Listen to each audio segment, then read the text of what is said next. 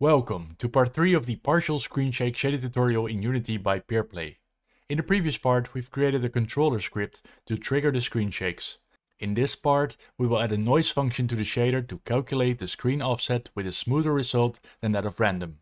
If you find the contents of this tutorial helpful, consider supporting me at Patreon. In doing so, you enable me to create these for my peers and you get access to the tutorial source files and exclusive content. Special thanks to WayneGlows. Let's go to the Shadergraph editor and add a noise function. So in part 1 we created this function and this outputs the x and the y value to this vector 4. And now besides the calculation of random, we're going to also calculate noise. And then we'll create a boolean, and depending on whether the boolean is true or false, we're going to input that outcome into this vector 4. So let me ungroup this vector 4 by Ctrl U. Now I just have here the random shake calculation. And let's go underneath here and create the noise. Now the calculation of noise is quite similar to the random. We're also going to start with time. We need a noise function, so let's type noise and let's get the simple noise. Now simple noise takes in a UV2, which is a bit similar to the seed. So we also need a vector 2. And we'll connect the vector 2 to the UV input. Now to create the noise, we want to be offsetting the scale and we want to be offsetting the time. So we'll create two floats, one for the scale and one for the speed. So let's go to this plus, float, and we'll call one the noise scale. And another float, we'll call this the noise speed. Now let's create a multiply. Now we're going to multiply time by the noise speed. And we connect the result of that to the x component of this vector 2. Now let's get the scale and input the scale into here. Now let's set everything up nicely. Now in the same way as we did for the random, we're also going to copy this and paste this for the y component. So the only thing we need to change here is this one becomes the y input, and we'll disconnect this one. Now the output of this noise is between 0 and 1, and we need to have values between -1 and 1 to offset the camera either into the left or the right or the up and the down position. So to change the outcome of this number, we can use the remap function. Now the income is between 0 and 1, and the out is between -1 and 1. We'll do the same for the y component. Connect this one, 0, 1, -1, and 1. And to show you a sample of the noise, let's open up this one and set the default values here to 1 and the speed to 1. And as you can see, there's a very smooth transition on these colors. So if I set the noise scale a little bit higher, it should change more often. But it still feels very smooth because that is the characteristics of noise. Let me disconnect this one to show you the noise. So let's set the scale a little bit higher. As you can see, it's never going from -1 to 1 or from 0 to 1, taking some kind of a gradient to get to the next number. Compare that to random and then you see the difference in behavior. Let's close this one, connect this back again, put this back here. Let's select everything, press Ctrl G, and we're going to call this noise shake XY. Now we need to get this outcome into this vector 4, but it's already connected to random, so we need to do something in between to decide whether we want to use the random or we want to use the noise shake. So we're going to add another float. You might think, hey, let's use a boolean for this, but I'm actually going to use a float. And we'll call this float use random. And this float will actually function as a boolean. Let's drag this into the scene. Now let me explain why I use a float instead of a boolean. If I use a boolean, let's create a boolean. Bool. Let's create an if statement. If statement, it's called a branch. Now I can use the bool on this branch. I can't use the float onto this one. So I have to use a boolean.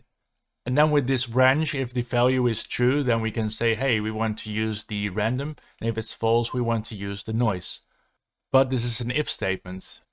In a shader, you really try to avoid using if statements, because you want to have the shader follow the same path. So instead of using a boolean, I'm going to use a lerp.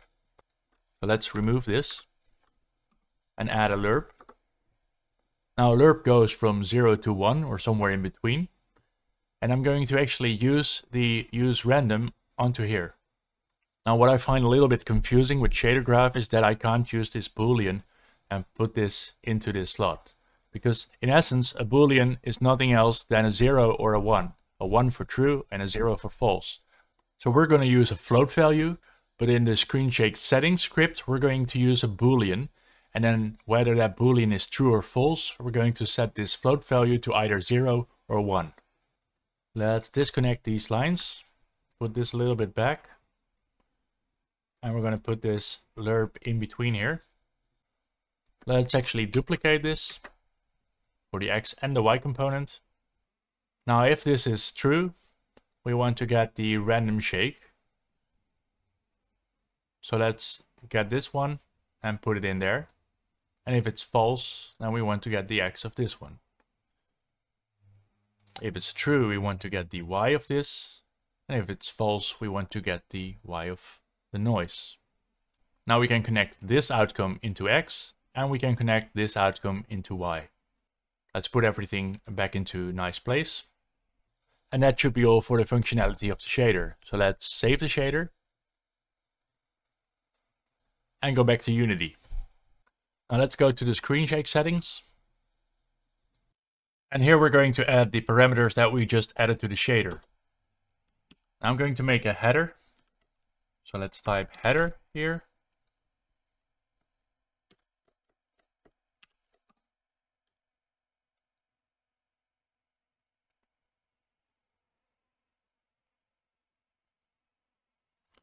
I'm going to call this shake behavior. And I'm going to call this shake behavior. And I'm going to call this shake behavior. Now in the shader we use the float to select whether we're going to use the random or the noise. And in this script we're going to set up a bool parameter. So let's type public bool parameter. And we'll call this random shake.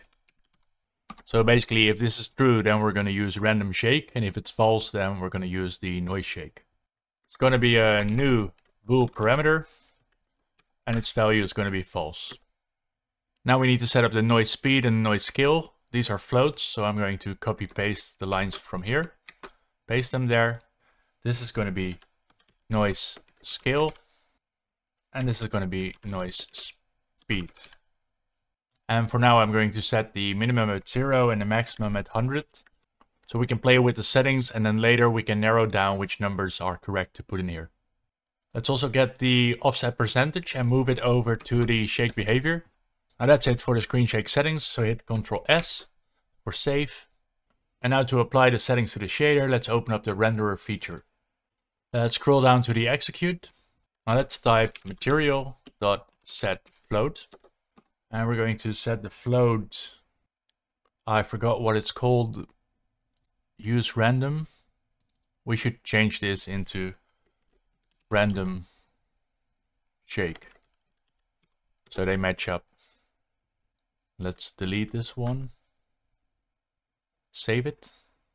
Now it's called random shake, the same name as we used in the settings. So the name here is random shake. Now we're going to set this float to the outcome of the boolean. Now we can do this by typing screen shake settings dot random shake dot its value, and we can type a short if statement and say if the outcome is true, then we're going to set it to 1.0, and if it's false, then we'll set it to 0.0.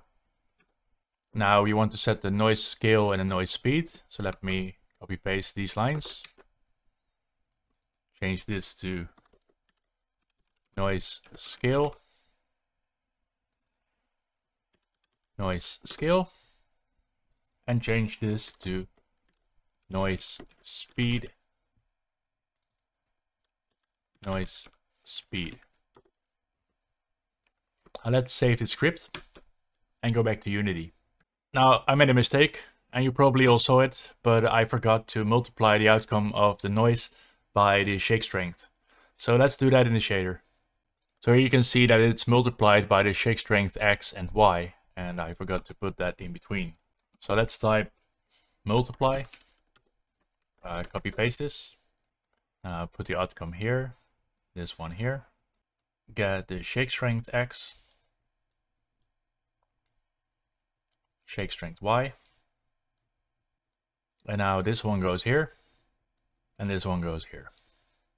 Now let's save that, and go back to Unity. Now let's make sure these numbers aren't 0. You can set the dead zone, and let's test out the noise. To test out the noise, I'm going to disable the controller for a little bit, and set this one to 1 as well. Now let's see what happens when we change the scale. So you can see it's now moving very smoothly. It's a bit of a different shake than you get with the random. But of course, if you set the numbers really high, then it will look just as if it is a random shake. That's it for this part. In the next part, we will create a shape to make the screen shake shader partial. Thank you for following so far, and thanks to all my patrons. To stay updated with new content, subscribe to the channel and turn the notifications on. Happy coding!